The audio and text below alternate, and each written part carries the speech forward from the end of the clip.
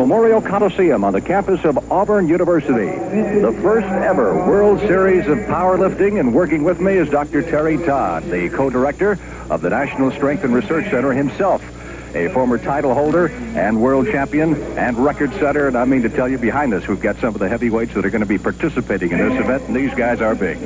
Yeah, they are big, Frank. We had to take them over to the vet school to even weigh them in. They go as high as what, 340? 350. 350. Paul Wrenn holds the world record in the squat, weighed in 349 pounds. How about some of the others? Well, Kazmaier weighs about 325 tonight, I believe. I think Doyle, Kenady around 315. And they're all big men. Luke Iams about 330. So you've got 4 of the best super heavyweights in the world. They want to see who is the strongest man. Of course, a lot of the lighter weight guys are bidding for world records, too. You look for a lot of that to happen. Absolutely. There's no telling how many world records might be set here today.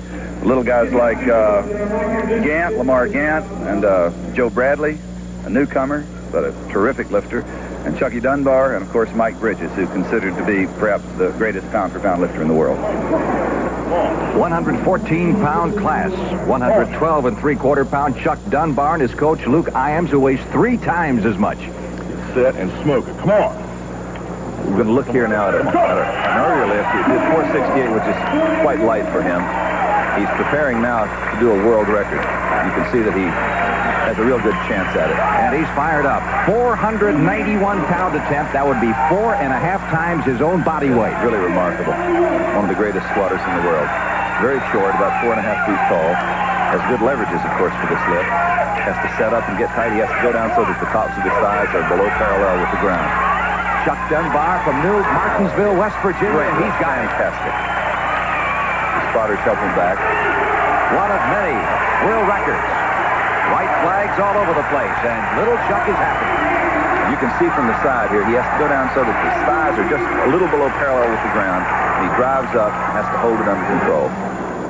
Now, take a look at the concentration on Lamar Gant, who has won more world titles in powerlifting than anyone in this competition. He's in the 123-pound class. Lamar is a fantastic lifter in the bench press and especially in the deadlift. Look at the arch in his back here. Yeah, people that say lifters are muscle-bound should take a look at Lamar Gant. This dramatic arch, this improves his leverage. This is 320, a world record, yet, oh, unbelievable. Unbelievable. He lifted it with power to spare. 122 3/4 pounds is what he weighs, and he's going to try to deadlift 634. If he pulls this will be the greatest pound-for-pound deadlift ever made, and he has done it. He did it. Look at the length of the arms. He's happy about it. Yes, sir. Lamar Gant, amigo from Denver, Colorado. Accepting congratulations and well-deserved. That's his 6th world record. There's his mother standing up and applauding for him. His 6th world record of the day. Though they're competing in different weight classes today, Gant has to be on a collision course with Joe Bradley. Wouldn't you say, Terry? Yes, Lamar has won world championships in both the 123 and the 132-pound class, and so these men will have a confrontation in the future, I'm sure. Here's the reason why. Earlier today, a world record squat attempt, 573 pounds for Bradley. This is way over the world record, and you notice the power that he has. Down, parallel, and back up with a lot to spare. Absolutely a great job by Joe Bradley.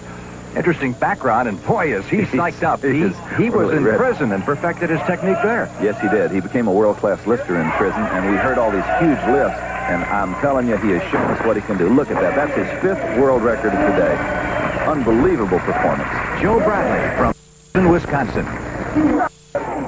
Lamar, I want to ask you something. Bradley looks like he may be one of your big competitors in future years.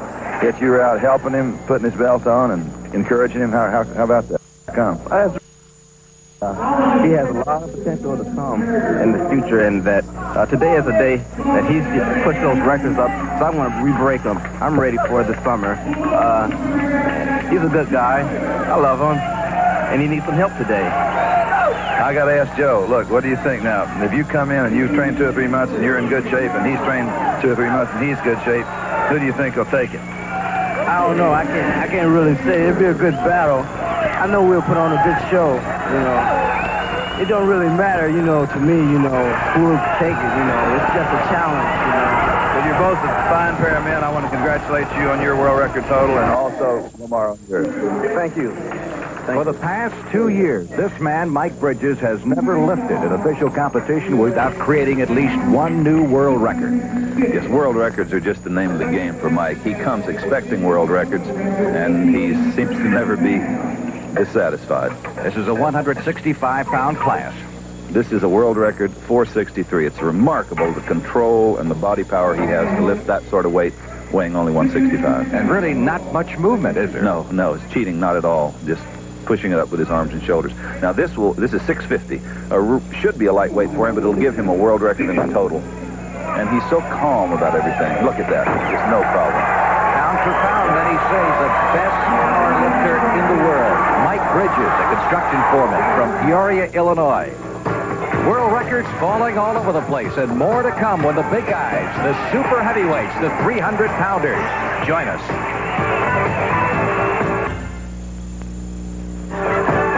Welcome back once again to the Auburn Memorial Coliseum on the campus of Auburn University in Auburn, Alabama. World Series of Powerlifting, the super heavyweights. Getting ready in the warm-up room right now, Terry Todd. Bill Kazmaier taking around 350 pounds. Just a toy to him, of course. The reigning super heavyweight champion of the world. Here are two of the other competitors. Yeah, these two guys are going to push Bill very, very hard today. Possibly, it's hard to say who's going to be able to win. Now, Tony Fitton there is putting chalk around Bill's knees to help hold their tight wraps securely in place when he gets ready to take his first attempt in the squat. A lot of characters in this sport, too, and here is one. Absolutely. Luke Iams has no problem whatsoever getting himself fired up for a competition. In this competition, you're facing the three best super heavyweights in the world. What's going to be your strategy? I think I'm going to try to out-subtotal them. In other words, the squat and the bench, and then I'll probably forget about the deadlift. Do you feel that the deadlift is an important lift, or do you think that it should be taken out of powerlifting? How do you feel about that, Luke? Actually, and this is the first meet I've even known they're going to do deadlift. So I don't think the deadlift is all necessary. I think he's pulling your leg, Mr. Todd. Yes, he doesn't like the deadlift. He's world-class in the squat, world-class in the bench press, but he's not very good in the deadlift. And of course, he teases and jokes, pulls his own leg about it. But when he comes out here to squat, let me tell you, he is ready. Now, this weight, quite light, just 700, a little over 700 pounds. He should be able to blow this one up. Great leverage in the lift. Oh, Easy lift. A volcano of a man from New Martinsville, West Virginia, a mortician by trade, Luke Iams. Bill Kazmaier, 26-year-old hometown boy from Auburn, Alabama. This big Bill, 6'2 and a half, 325, the most dramatically built big man in the world. He's preparing now for his first attempt, 827 in the squat. He'll have 2 more squats. He'll have 3 bench presses and 3 deadlifts, and the best of each of those 3 events will make up the total, and that's how we decide who's the best man. This weight should be a toy for Bill. And very strong in practice. Oh, look at that. He almost jumped with the weight. Look at that far bend. Boy, you wonder what the future holds for this guy. Well, it's just hard to imagine people in the sport feel that no one with this much potential has ever come along. If he can avoid injury and if he can keep training and keep his interest in the sport, there's no telling how far he can go. Now, here's a guy who may have something to say about it. No question. Doyle wants to remain the dominant super heavyweight in the world. He doesn't do a lot of hooting and hollering like Iams. Well, I like to keep it more on a professional appearance type, you know, the yelling and the screaming. I don't train that way. I don't believe I need to do that in competition. You compete the way you train and rely on your training techniques to take you through the competition. He is very quiet. He does his psychological preparation internally. He's also the lightweight of our super heavyweights at 306. Yes, he's not as big as the other men, although you'd have to say that at about 5'10 or 11 and 306, he's a pretty big man. He's an elk hunter. He works out in Salem, Oregon. This is 849. This should be a weight that he handles with ease, and he does. No question. Fine lift. Squat one of his better lifts? Yes, he's good in all the lifts, but the squat is one of his finest. Doyle Kenady, a building maintenance supervisor from Salem, Oregon. Here's an unusual combination. Yes, now Paul Wrenn holds the world record in the squat. Now his wife, Barbara, is sitting there, you can see, with those cards in her hand. She is actually judging. She is an internationally qualified judge, and she is an honest enough woman and has that sort of reputation that she can sit even though her husband is participating in this competition. This is 860 pounds. This is his first attempt in the squat. Paul holds the world record with 954, so this is almost 100 pounds under his best, and I think he'll show you why he does hold the world record with the way he handles this one. He's a traveling evangelist from Clarksville, Tennessee, and look at the strain here. Gets the signal to squat. He goes, and he's got very big midsection, big thighs, and he just drives up with a lot left. Beautiful lift by Paul Wrenn. Yeah, he's happy. And so is she. Well done. Now, you notice he takes a full breath of air as he backs up. His lungs are full. It improves the leverage. The drum of the chest is filled, and he's much more strong in that position. He goes down. The spotters are standing by watching very closely. He pushes back up. Solidly done. He's our leader after one lift in the squat competition. We'll be back with more in a moment. You'll lose at the end of the first round of the squat. Remember, each man gets 3 lifts in this particular competition. Looks like a 3-man race. Yeah, it's not over yet by a long shot. Bill Kazmaier getting ready for his second lift. 887. He's been around this in practice lately. Now, he's never made this much in competition. Bill is a hometown boy, Auburn, Alabama, and his job is strength coach for the University of Auburn football team. Yes, he helps them out a lot in the off-season and in the end-season. It's a big advantage, of course, for these guys to have a world-class lifter help them in the actual technique of preparing for football. A lot of strength coaches now, pro football, college football. Absolutely, absolutely. It's a necessity now in football. First year I came down, I was like 145, 150 pounder. You know, since I got into the weight program, I went up to 145 to 181 right now. I think they helped me up a body to take on a bigger player on me. Plus, I think it helped my speed, you know. I don't have very much speed, and if it weren't for the strength that I've acquired through the weight program here at Auburn, I don't think I'd be able to play. I lift weights quite a bit before, but it's a difference in doing it the right way, and that has really helped me a lot. It's also helped me a lot on the football field. It's made me more of a dominating blocker. All right, Kazmaier is ready to try 887 in the squat. That's what, spirits of ammonia? Spirits of ammonia. He's snorting there, getting ready. His mother and his girlfriend out there watching him. Bill really gets into it, as you can see. And the crowd into it, too. Keep in mind, he is from Auburn, so the crowd really on his side. Yes, sir. Bill thinks you really have to believe in yourself to be able to handle these big weights. Can he do it? 887. Enormous weight. Oh, look out. Look out. Oh, he's really hurt now. What did he do? The thigh. Apparently, a muscle in the quadricep must have blown. Oh, he's hurt. He's in really bad pain now. That may be an injury. There's his mother looking on, very concerned, and his girlfriend. I tell you, those spotters really better tough time controlling the weight. Look here again and see what happens. Now, he's going down.